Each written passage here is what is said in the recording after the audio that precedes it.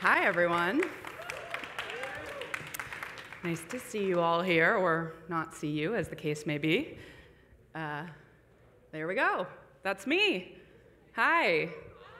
I am Sarah Zucker.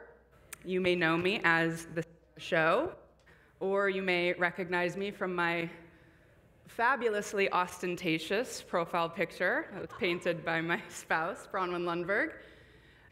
I am an artist who fuses cutting-edge and technologies into a dimension of my own imagination. So, what does that mean? What does that look like? Well, it looks something like this. This is my cat. She's famous now, which is kind of fun. My work could be described as digital analog video visions, which refers to this sort of interesting process I've come up with over the years, where I take original footage and animation, and I run it through this system of vintage video devices I've accumulated that I call my video altar.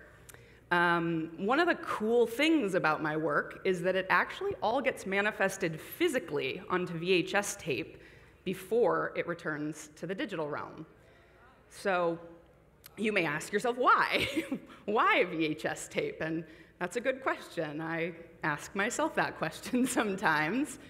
And, you know, I've thought a lot about it, and beyond just the fact that it, looks way cool, is the fact that VHS is like a sort of aesthetic intervention, right? Like, when people see it, they immediately recognize it, but then they also immediately go, whoa, this is not of our time. This is of a different time.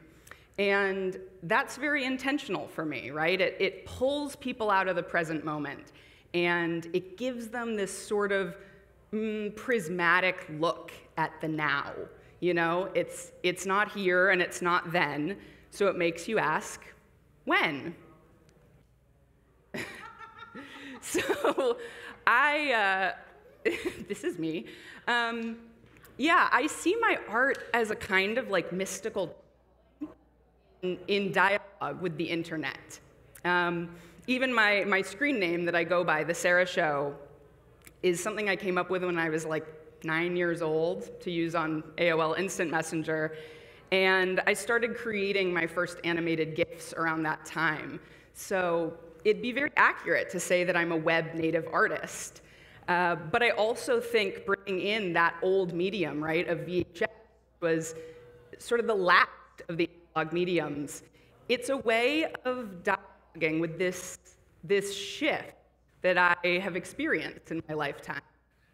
And, you know, my art has obviously evolved quite a bit since I was 9 years old, but I see each new artwork as like a sort of episode in this ongoing broadcast that is called The Sarah Show. So, NFTs. That's what we're all here for. That's what we want to talk about. I, have known about NFTs for a while. I actually found out about them around 2014 when there were experiments being done at Rhizome and the New Museum in New York City. And I saw those, and at that time, I'd been doing primarily digital and screen-based art since 2011, and it was just oh my God, this is amazing. Because prior to digital art, I had been a photographer. And as a photographer, I had this experience of doing what photographers do, of editioning my artwork as prints. That's a very common practice for artists. So when I saw these artists experimenting with NFTs, those early NFTs, I was like, this is gonna be a game changer for me and for artists like me. This is gonna blow the world wide open. So I was just kind of eagle-eyed, waiting for when is this technology gonna be available to me? And it became available. I found Super Rare, and here we go. This is my Genesis token. It's called 5D Fabric. I minted it on April 4th, 2019 on Super Rare. So coming up on 3 years here. And why I love this piece as like my Genesis token is I think it's a really great statement about what I'm always kind of chewing on with my work. It's getting into this notion of the fabric of space-time itself. And part of how I'm doing that in this piece is with the use of video feedback, which it's a very important tool in my toolkit. And you can see it.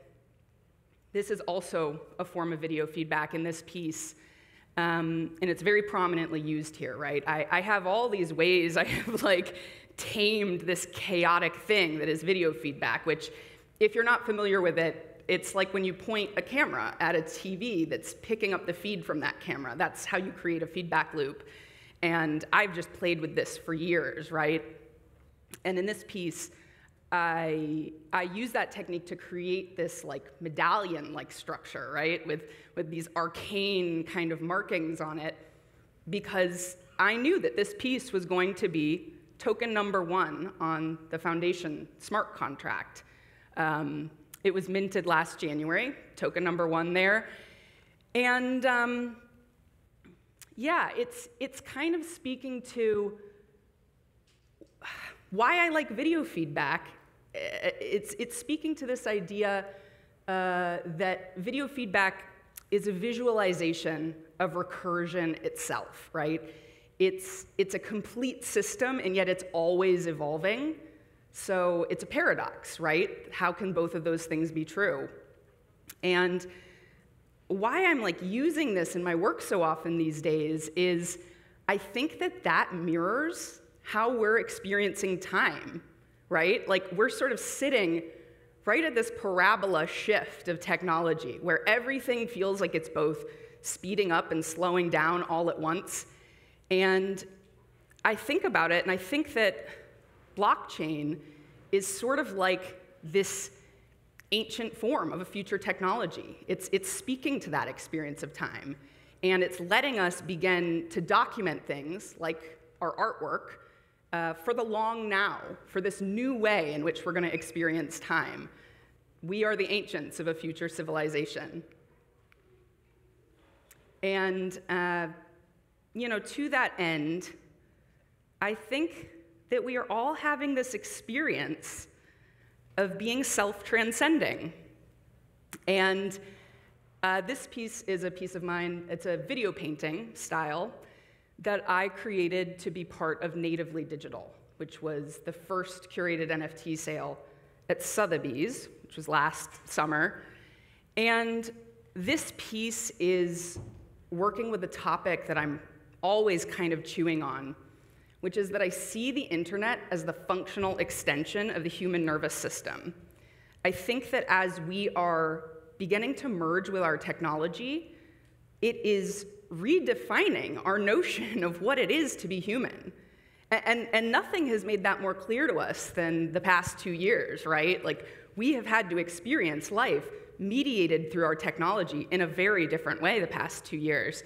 So we're beginning to, like, expand past our previously held borders, both psychic borders and physical borders. We're having this moment of self-transcendence. So, the thing about the NFT space and being here, you know, for several years at this point, I get asked by people, like, how do I engage with this meaningfully? And I think this piece of mine is probably a good reminder for people. These are the immortal words of the Cheshire Cat, welcoming Alice to Wonderland. Most everyone's mad here, you know? This is a new space, right? It's still very new. It's still forming. And it's almost like the way new land forms through volcanic activity. It's intense, and volatility can be expected, right? There's volatility of price movement. There's volatility of cultural shifts. There are even volatile people. And it can be taxing for artists, right? I think we're, by nature, very sensitive people. And so I have come to find, as I am still here, still doing this, still making these visions go out into the world, that when the waves get big, those are the moments when you learn to surf, right? You see what's happening and you learn that there is an ebb and flow to everything. There's an up and down. To everything, there is a season. And there are ways that you can help yourself contend with that. My number one piece of advice is that you gotta make friends. It's a big space, there's a lot going on, and finding friends is crucial, really, to your ongoing success and to your ongoing sense of thriving. And I'd also tell people that you have to just sort of dedicate yourself to developing your own voice, right? That if you do that, it might take a little longer. I know for myself, it took a while to develop support for my work. It's unusual. It is from Planet Sarah, right? You're gonna see artists today, and you've seen artists today. Our work is all over the place. It's all different kinds of stuff. And I have found, though, that the people who experience the most sort of benefit from participating in this space are the ones who have dedicated themselves to developing their voice and committing themselves to meaningful, steady growth, because that's the way that you mitigate the risk of getting washed away with the tide.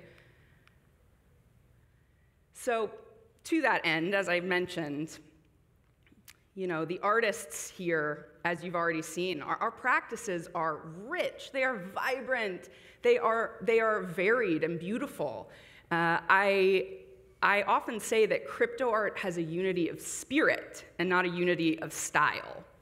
And to me, that spirit is well represented by this piece of mine, Promethea's Fire, which is from a recent Nifty Gateway drop of mine, about stealing the fire from the gods so that the humans may use it. Because this piece speaks to the notion of self-sovereignty. That's the ethos we share here, right? We share this desire to make artists and make all people be more empowered within their own lives. And I think that that is something that is nuanced. So it kind of gets lost when the media reports on NFTs. They want to grab that quick story. They want to say it's all JPEGs and speculators. And it's not. As you've seen today, I mean, there is incredible artwork, incredible cultural movements happening here, and it's all being fueled by this fire of self-sovereignty. So this is my latest piece. So on that note, that's a lot to digest, I know. It's a lot of heady stuff, but humor and the ability to laugh at oneself is crucial. So here I am, right? I stand before you, the queen of the dark side. This is me. When the going gets weird, the weird turn pro, as Hunter S. Thompson once said. And my baby's, she's gone pro. So this piece is actually on exhibition right now in Dubai with Christie's, and is delightfully going to be, thank you. Wow, thank you. Yeah, delightfully, I've chosen this piece. I created it to be mark my third crypto artiversary. So it's coming to Super Rare here in about a week. And the thing about this piece, the thinking behind it, right, is that I'm just thinking about how we are living through such extraordinary times, right? Like, our technology is advancing so rapidly, and our precious little brains are like really struggling to keep pace with it. So there's been backlash. There has been a lot of backlash and a lot of anger directed at artists who are engaging with NFTs. And I think that there's a lot behind it, right? The thing about NFTs is they're still a very new technology. They are still developing. They are still inelegant and inefficient in many ways, right? But to me, as I've experienced it, I think that the anger is coming out of fear. It's coming out of fear of the future, and it's coming out of a fear that is being brought up by all the psychedelic questions about value that are being asked by what we're doing. And I just see it as the role of artists to shine a light into the darkness. That is our role. We shine the light out ahead of us so that everyone can see just a little bit better where we're all heading. And that's what this piece is about for me. This is my alter ego, the Light Witch.